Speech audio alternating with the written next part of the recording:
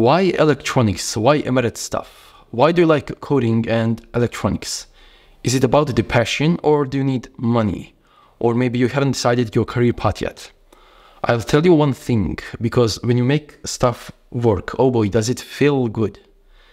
Right, this is going to be fun, so let's start. Sup guys, this should be some kind of a guideline for the NECTO, right? Wrong. What I am about to discuss is you getting started into embedded world. That's my goal, because I like being in embedded world as well. It feels kind of nice. When you want to build up your knowledge about some subject in life, start simple. I will develop some simple applications which are going to showcase how you basically start evolving within and inside embedded world.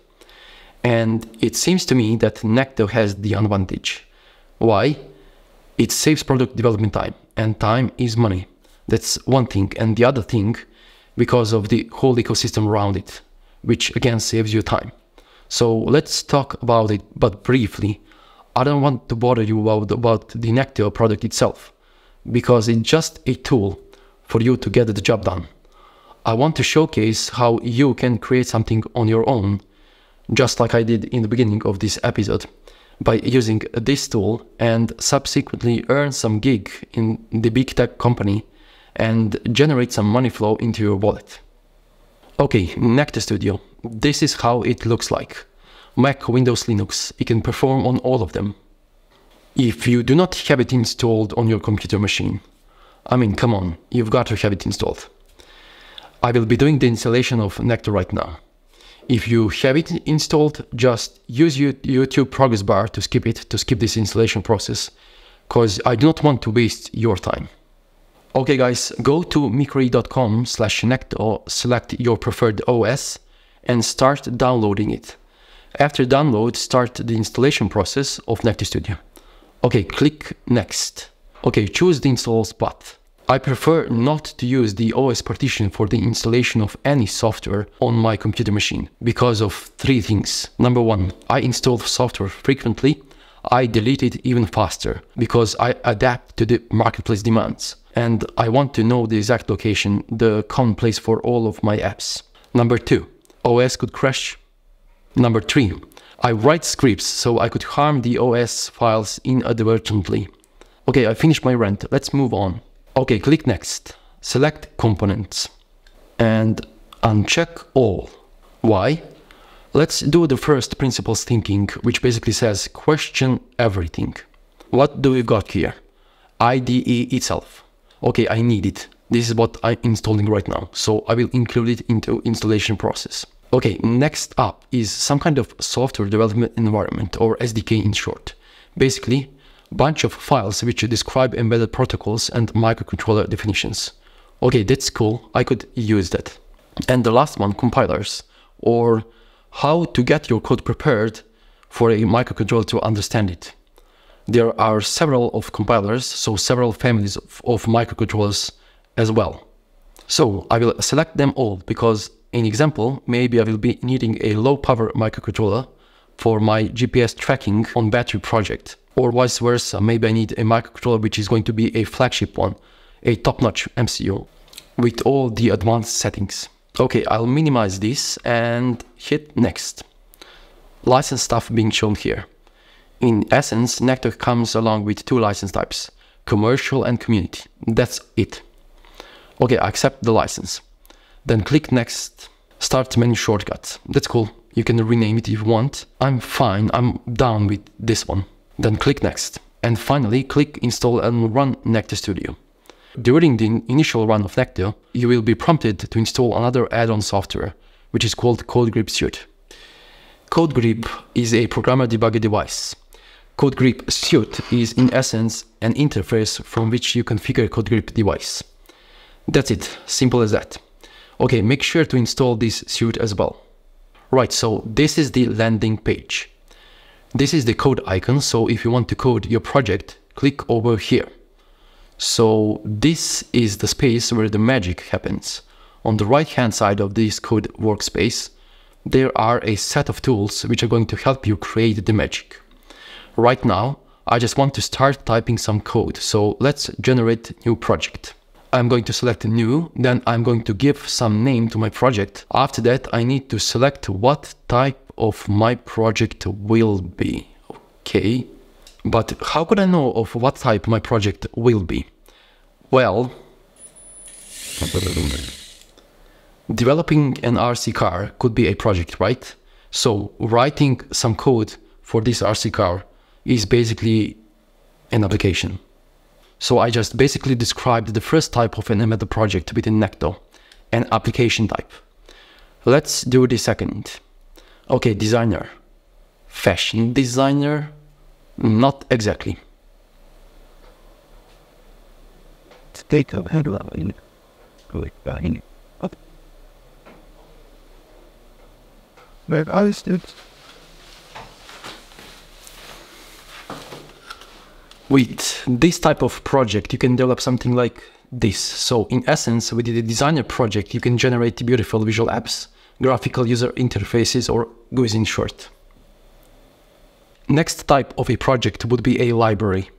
Now, because I want to, for example, develop some crazy state-of-the-art electronics like this one over here, I need a lot of code to be written. One part of my code is going to deal with sensing whether a battery is running low on juice. Another piece of code is going to manage those brushless DC motors, and one piece of code could talk with satellites in order to get the global position of my drone.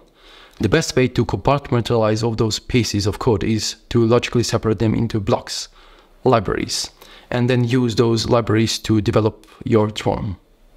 And the final type is library with examples.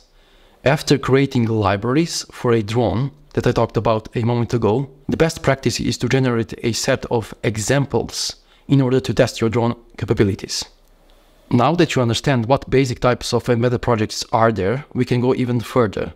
Okay, for this episode, I'm going to pick the first project type, application. Clicking next is going to lead me to a setups page. Now I can wrap up my setup by placing my microcontroller I selected into this development board, which already has a programmer debugger device on it.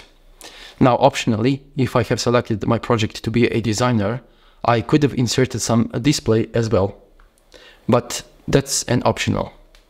And that's it. Theory of setups explained. Let's generate a setup for our application. I'm going to start by searching for the name of microcontroller. What do we have in here? The name of the microcontroller is PIC18F47K42. So the first thing in the setups menu is the compiler, which is going to generate machine code out of my future source code. I will be showing two possible ways on how to determine what compiler I need based on the name of a microcontroller I'm currently holding in my hand. One way would be utilize the Bible in the embedded world, a datasheet of a microcontroller. You search for the core name and you will get your result back. Another way would be visit NECTO webpage, then choose supported MCUs, and finally type in name of a microcontroller. Architecture column is going to give me final answer. Well, PIC it is then. Okay, let's return to the setups menu. I'm going to select PIC as a compiler for this setup. Then I'm going to click next. Development board is the next item to be selected. Since I was using a solderless breadboard, just like this one, in the beginning of this episode, I'm gonna go and select generic board for now.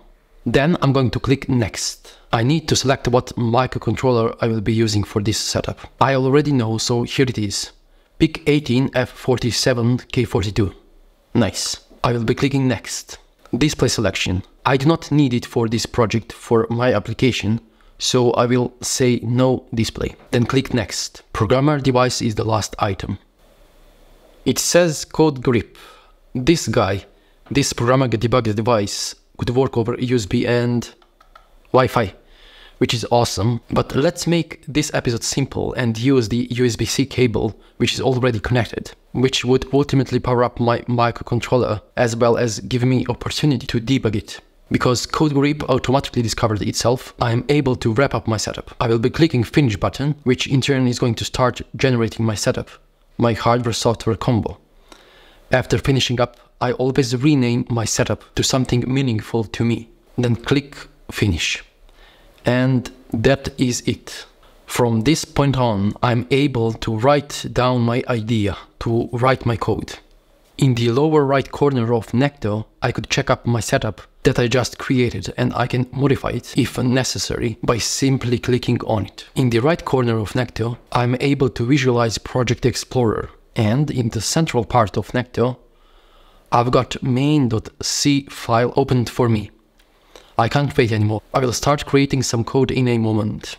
Hello world sentence, globally known in the programming community, is here to inspire young lads getting into programming stuff.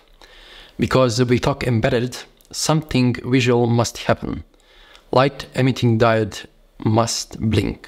Looking at the datasheet of this microcontroller, PIC18F47K42, if I want to blink an LED on this microcontroller's pin, or technically speaking, if I want to set up a pin to have digital output functionality and to modify its voltage state from low to high or vice versa, I need latch register, or LAT in short, and trace register, or data direction register, which is going to set up my pin to be digital output. And for example, I could select pin B0 to modify its output state, basically to blink an LED with this pin. Naturally, in order to power up this microcontroller, I have connected VDD and VSS pins with the CODEGRIP programmer device. I have connected master clear pin with the CODEGRIP as well. And the last but not least, programmer pins, data and clock. I have connected them with the CODEGRIP as well. Back to the code editor. So once again, I need trace register, trace B register to be precise, because I'm dealing with the pin which resides on a port B of this microcontroller. And I want to make this pin as an output. Next up would be a LAT register. Once again, LAT B, bit 0. And I want it to be cleared, so no voltage will be applied to it. Give it some delay for a human eye to perceive the change of a voltage states, then power this pin up. After that, once again, give it some delay. And how did I get those trace and LAT registers? Where are they defined? By placing cursor on one of those registers, then pressing F2 on your keyboard, you can get all the definitions for this MCU. Because this change of a voltage state is in the infinite while loop, a light emitting diode will constantly blink. It feels nice seeing the actual result of your idea, right?